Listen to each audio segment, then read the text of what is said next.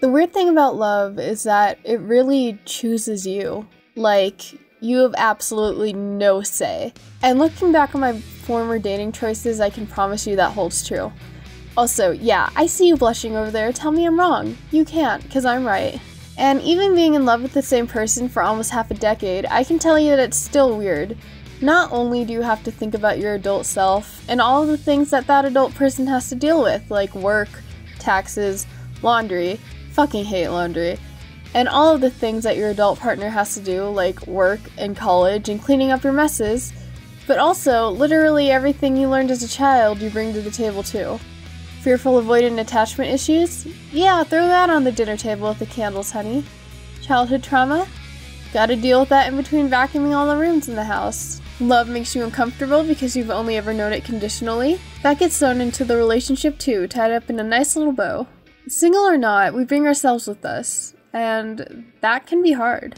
That can be especially hard when your baggage is a little heavier than usual. I'm someone with the childhood that most people don't understand and an ACEs score of 6 that also happens to be in a long-term relationship. And leaving my childhood with the core belief that I am literally the worst person on the face of the planet, being loved wholly, romantically, and platonically by the same person, I wanted to know why. Because as much as we don't want to only be reflections of our trauma has had a heavy hand in the way that we cope or don't cope with life. So, of course, I asked Elle.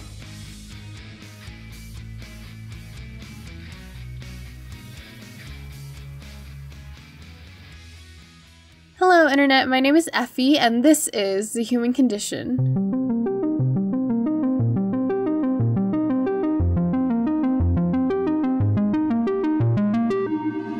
For those of you that don't know, or don't remember because I haven't uploaded in so long, I'm sorry, please forgive me.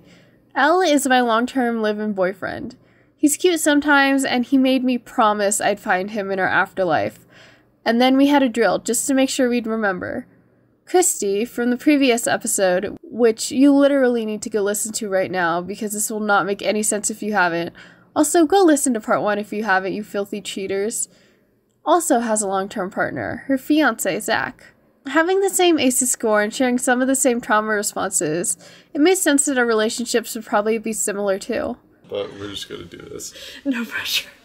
Hi. That's why I've been drinking. Because we're one-take wonders here.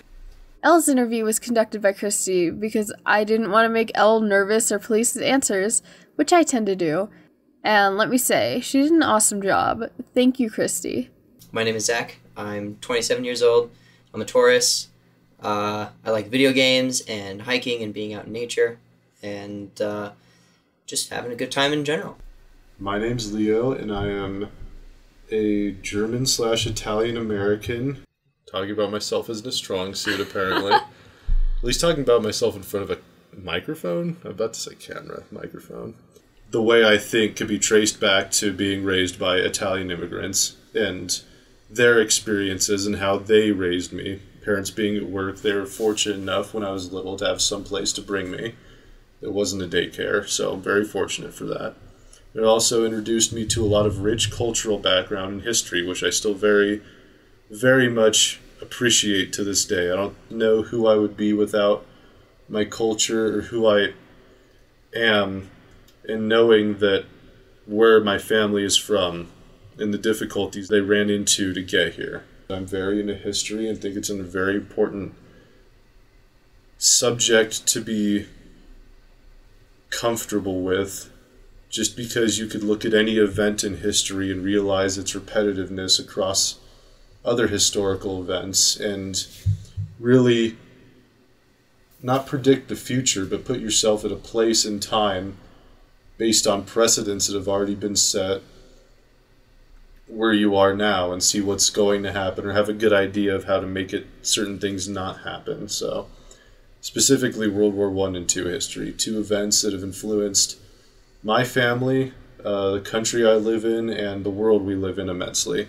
As of right now, this moment in time, I am a international business student, and I'm hoping to wrap that up soon.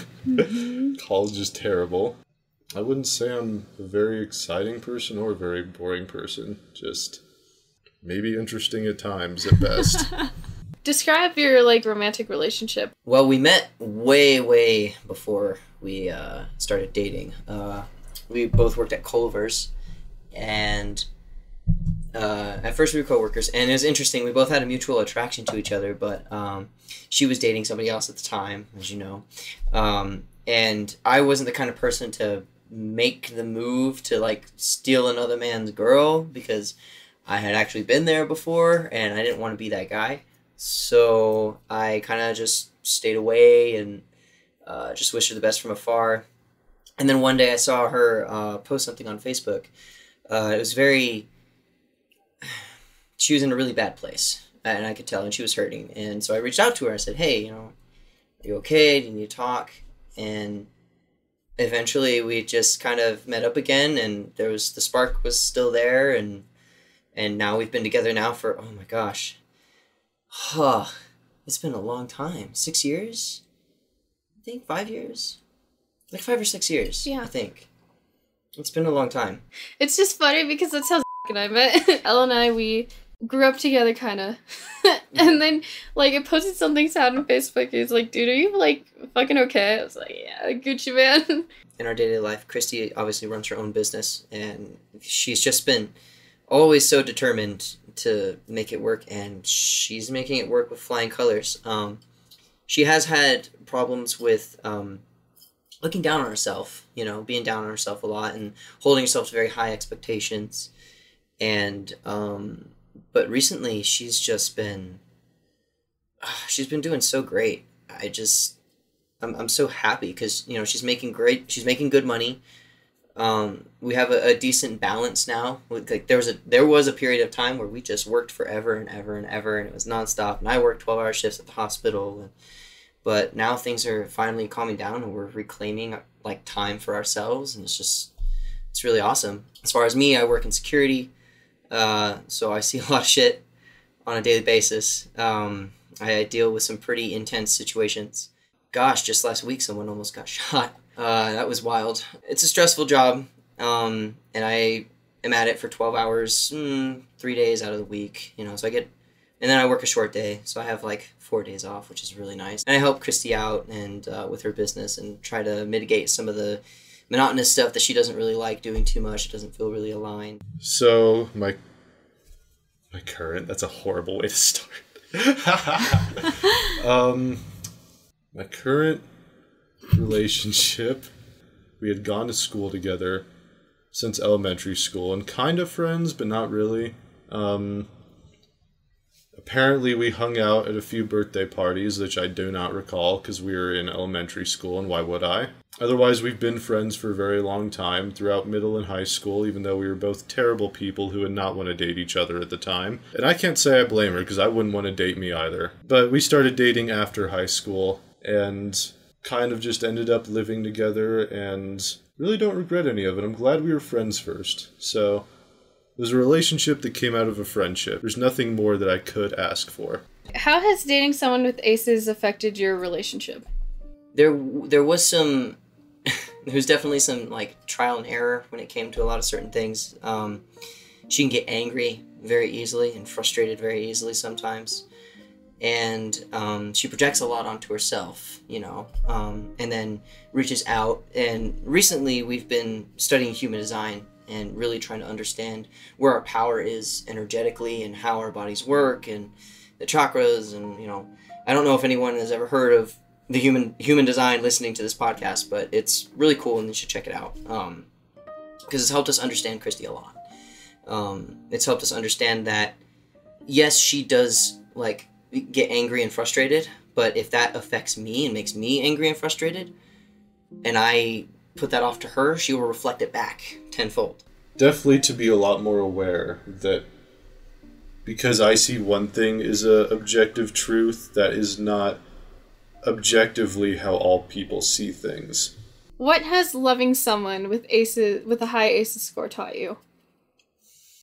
It's taught me that no matter your stance in life, no matter where you came from, no matter your privilege or lack thereof, we all have trauma. We all carry hurt within us, and sometimes that hurt's not even our own. It's the hurts from our predecessors, our parents, which translated from their parents and their parents and their parents. Sort of this generational pattern and cycle of just hurt and pain and hate and anger and all the shit we actually do not want, and I believe we're not put here to solely experience. We're here. This is a miracle. The chances of us even being here is a miracle. So why wouldn't we want to be happy coming here? If we had some sort of conscience before coming here, why would we choose to come here to suffer? That makes no sense. Who would do that? Nobody. So we came here with the intention of being happy and the intention of living a fulfilled life. But we have all of these constructs in our society and in our generational conditioning that says, well, if you're not this, then you're this, or if you're not this, then you're this. And that can be on whatever you want. You know, if you're not a Christian, you're, you know, condemned to hell, or if you're not a soccer hooligan at a soccer game, you shouldn't even belong there. You know, like things like that. Just these arbitrary limitations that we've put on ourselves, which to me doesn't make any sense. Like we should be here to be happy. We want to live by each other's happiness. We don't want to live by each other's misery. Not to quote Charlie Chaplin. But, I mean, he had a point in that speech. So I don't know, it's taught me to try to be kind, and in order to be kind, you have to be kind to yourself so that you can be kind to other people, and especially people who have had it worse than you. Because not everyone's, I mean, we're all born of equal ability and capability, and I absolutely believe that, but we are not all born of equal circumstances. That's ludicrous. I'm sorry, we're not. My circumstances are nowhere near what, you know, my lover's circumstances were growing up. I couldn't imagine being in fight or flight all the time. I've been in fight or flight because I've dealt with some very dangerous situations, but not on a daily basis in my home, or at least where I felt was dangerous, even if I was in real danger or not. I think that's what's important is, like, as a parent, you need to create a safe environment for your family. That's paramount. Or how people have kids or create a family and don't establish a safe place is just, I can't believe it, but it's real. Yeah. You know? So when Christy would tell me all these stories, I'd just be dumbfounded. I'm like, are you serious? Your sister actually did that to you. Your dad actually treated you that way. Are you kidding me? I remember she told me one instance, and I won't say what it is, but it actually made me really mad. Like, I wanted to drive over there and beat the shit out of her dad for what happened, and I, you know, had to control that, obviously, because, you know, that's not acceptable. And does that change what happened? No. So you just gotta learn from it and understand that, yeah, that's fucked up. I don't ever want to create an environment where she feels the way she felt then. And so, yeah, it's opened my eyes to this sort of kinder heart space of just, like, trying to be understanding. And even when she's mad at me, trying to understand and be calm. Doesn't work all the time. Yeah. Because, you know, we're people. Yeah, we're human. Especially when you're with somebody for a long time, they know how to push your buttons. You know? They know what really pisses you off. Yeah. So, yeah, no, it's not easy. You know, it's a challenge, but it's a worthy challenge. It's taught us both a lot of patience with ourselves and, yeah, with mostly ourselves in our relationship. And we've had our ups and downs, you know. We haven't always been like, woo, so happy. Well, like everyone. Yeah, it's like honeymoon period, and then, you know, the spark is not the same anymore, right?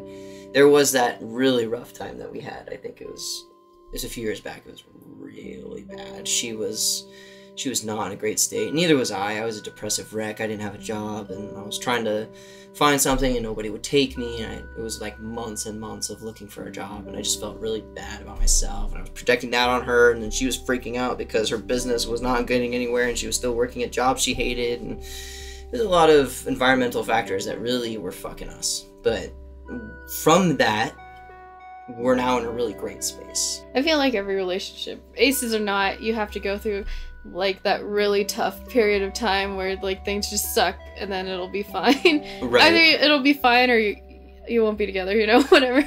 Exactly, yeah.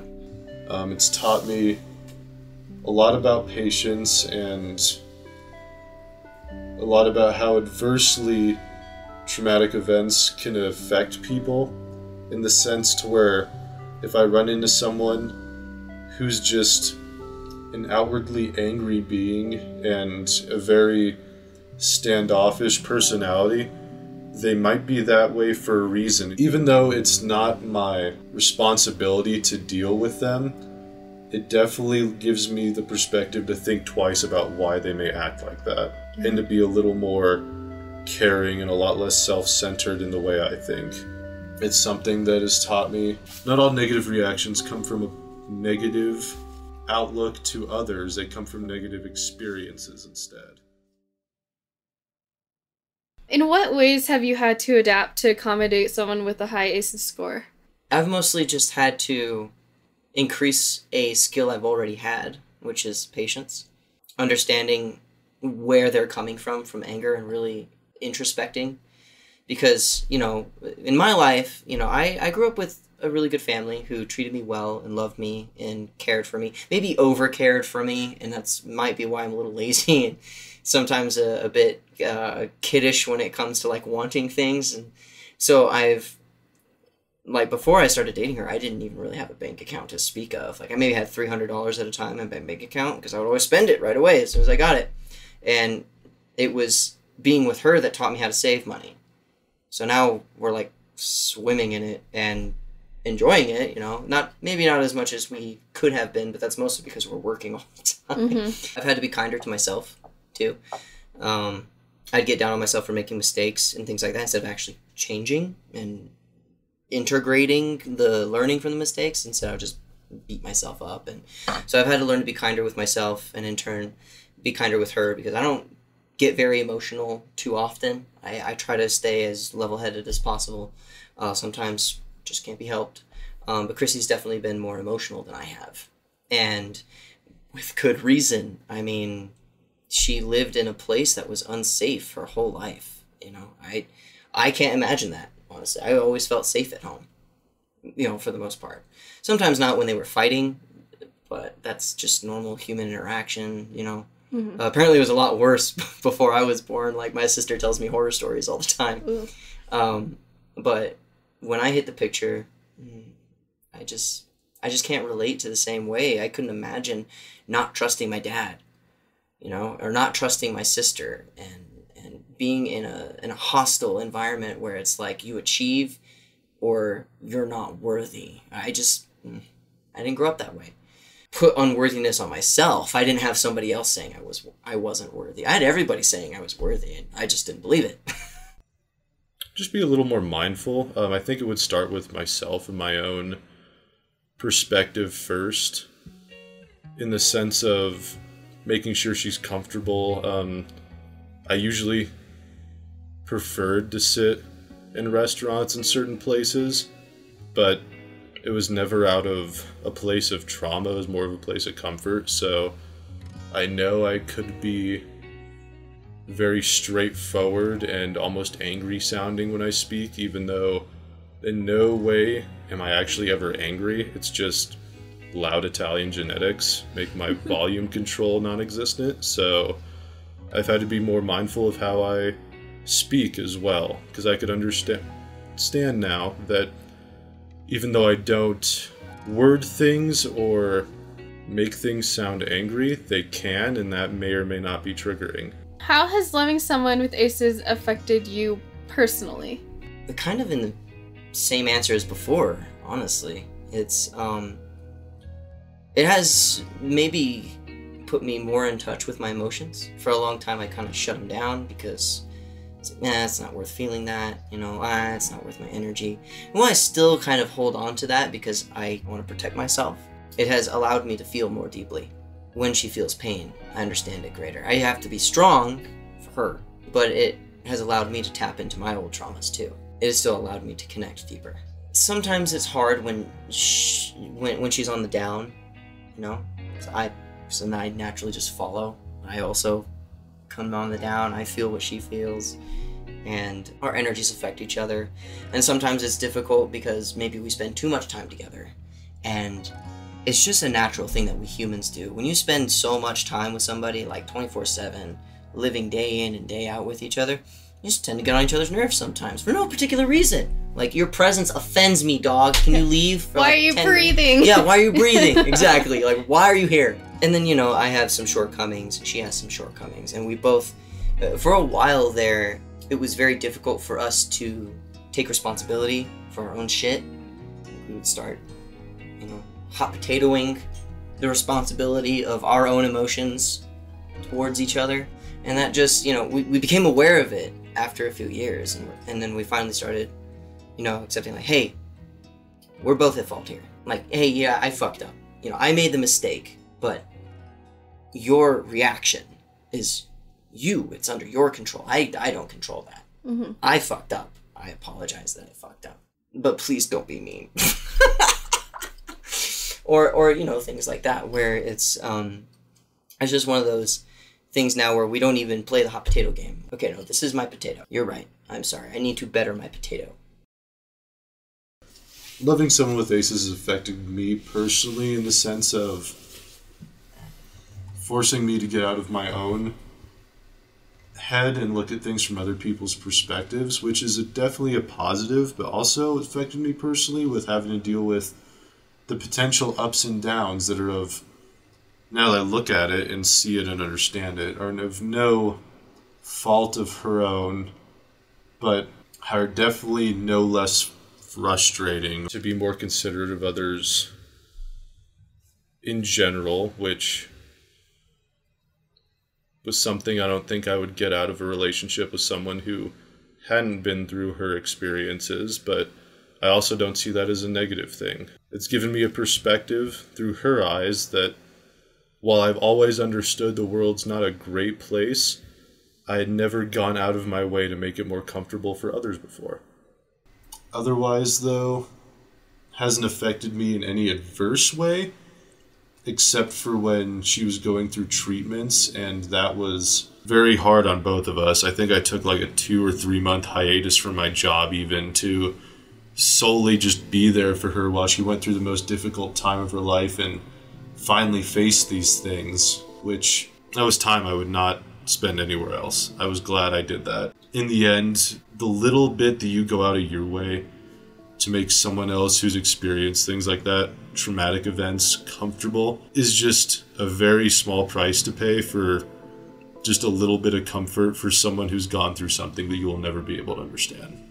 Would you change anything at all? Just anything about the situation, about the way that she had to grow up, or your relationship, or the way it's affected you? No. No, I don't think I would. Because if... And I mean, it might sound fucked up to say, I would like to have wished her a happier childhood, but it wouldn't have made her into who she is today. She'd be a completely different person. Right. And so would I. So... And everything we've experienced together has made us into who we are. So, you know, again, no. I think we're both becoming better and happier people. I think we're creating this environment that's really safe and energetically higher, and I mean even more spiritual. I just, you know, I feel better now than I have in a long time, like ever. And yeah, I mean, we still have our dips and sometimes we argue and stuff, but we get over it. We move past it. We find solutions. We don't just stay stuck on our problems. We try to move and make changes, and I think that is what's really driving us into a better place. You know, like if we were on a specific timeline of like all the bad shit that could possibly ever happen, we're starting to like edge away from that. We're starting to move into a different timeline where it's like, no, we can be happy.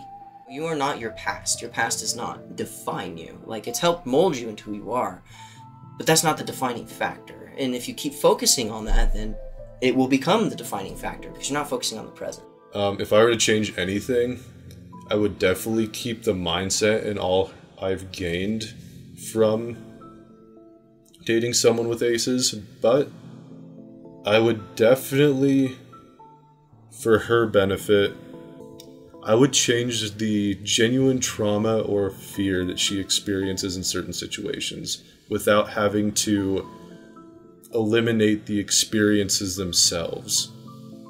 Just because I couldn't imagine living with something like that every day, or having it be at the forefront of your mind with every social interaction everywhere you go. But I understand that they've made her who she is as a person, and that's the person I love. So I wouldn't want her to be a different person, but I would want her to be a person who doesn't have something like trauma leading her decisions first. Especially in a place where, like living in the United States, it's not like we have to live on the edge, have those survival instincts guide us every day. We do not live in a war zone. We don't live in some place where survival is the bottom line, but she's in that mindset all the time. That's the only thing I would change. I guess my final thoughts would be, for people who are struggling with their relationships, try to understand patience. Be honest with your partner, even if it hurts. And if you really mean for it to work, do your best. That's it. Just do your best. And if you're not in it, cut the cord. Don't continue to waste your energy and their energy pouring into this relationship that you know is not going to be fruitful for either of you. And by fruitful, I mean make a better person in general. Right. Because, like, you know. That's what your connections with people should do. Yeah, exactly. You know, you don't want to connect with people to stay stuck in your pain patterns. You want to connect with people so that you can be better, be happier. Amazing. Is there anything else you would like to say about living with somebody with aces? It's definitely something that introduces you to a different perspective on life, but it's not a negative perspective. It's just a perspective that I'm fortunate enough to not have. And do you have any advice for somebody who's currently dating somebody with aces? As long as you're willing to be patient and to be able to work on yourself, then you have nothing to worry about. You only have stuff to gain, so. I think oftentimes when life tells us we're not worthy, we innately feel unworthy. And the thing is, people don't even have to say it to your face. They say it through their actions. If your family has never made you feel special, or if they didn't protect you, or if they neglected your needs, you're being told time and time again, through action or neglect of, that you are hard to love. But Zach and Elle have shown Christy and I today that we're not hard to love. Life withholding love from us has nothing to do with our worthiness of it. And sure, maybe I need a little more patience, a little more comfort, a few more accommodations than other people, but there is someone out there that gives me the things that I need because he thinks that I'm worth it. And I think regardless of whether or not I had someone there to show me that love, to give me that message of love, that my inherent worthiness would still be there. If you listening to this right now have lived a life that has not shown you the love that you deserve, I'm here today to tell you that you still deserve that love. Even if you don't have a Zach or an Elle there to tell you directly, or to be in your podcast episodes about your trauma and how that affects your love life, you're still worthy of love.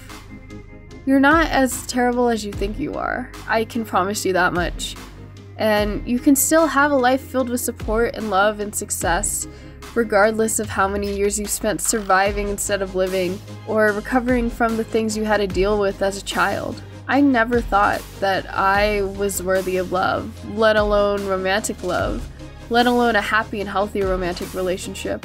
I thought when I finally would be good enough for love, it would be because I had a successful career, or did the things that nobody thought I could do. But the thing is, Elle doesn't like me because I'm some special being that is fantastic despite my flaws. And he doesn't think that loving me is hard either. So yes, I'm a person with aces and trauma, and maybe I'm wired a little bit differently, and maybe life this far has only taught me trauma responses, but I'm also just a person. A person just as easy to love and just as deserving and complete as anyone else on this earth, trauma or not. When I started this series, I didn't know where I wanted it to go. I didn't know where I wanted to end it. But I think that ending with the messages that I've learned making this episode is a good place to end. And maybe you've learned something different. Maybe this series made you think of your late husband, or it made you scoff at my cheesy optimism and vulnerable portrayal of love, and that's okay. We all learn different things at different times. And to be completely honest, it's not like I particularly know what I want my legacy to be. I'm just a girl with a knack for storytelling and a lot of trauma-based perspectives. But in the almost 6 months I've worked on this series, I've turned into a girl with a knack for storytelling that has learned to love herself a little more. Like I said, this isn't the end of the story. My journey with myself and my childhood has only just begun. I mean, honestly, I'm only 23 and I can't even rent a car yet. I barely qualify as an adult. The inner child in me is still sad and still suffering, but she's healing and she's growing. And her ACEs have determined her core beliefs, her neural pathways, but they will not determine my future.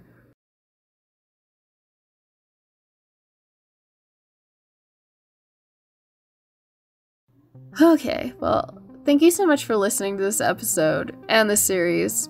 Honestly, I'm pretty positive that the last hiatus will be the last one for the rest of this season, so please look forward to a new podcast episode next week.